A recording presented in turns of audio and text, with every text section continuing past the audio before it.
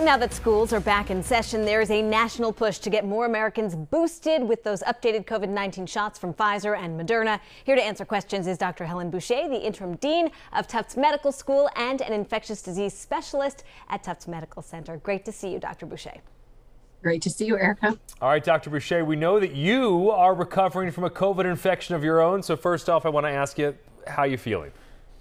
I'm doing well, Ben. I'm better and back to work tomorrow. Thanks for asking.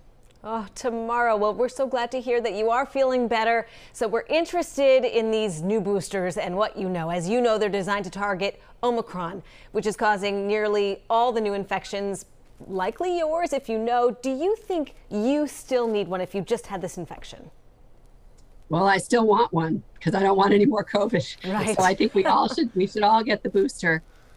All joking aside, the data are very clear that this booster is going to protect us against the strain that is circulating now. That is big news. We haven't had that before.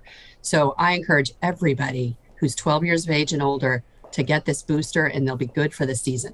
All right, Tufts, we know, hosted its first clinic for these new boosters yesterday. I know you weren't there because you're at home with COVID, but any word from your colleagues about how it went?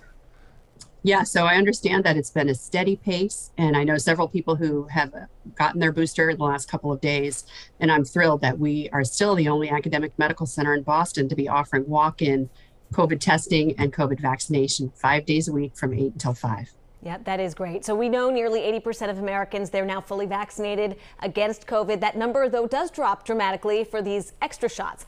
So what should health officials do to increase interest in getting these new boosters? Obviously, you're speaking with us on television, but what should people know? Yeah, I think people need to know that these boosters really are effective and that they're different and that we now cover the strain that is circulating. So the benefit is assured, and we need to make it easy for people to get their booster. So we need to go out and meet people where they are.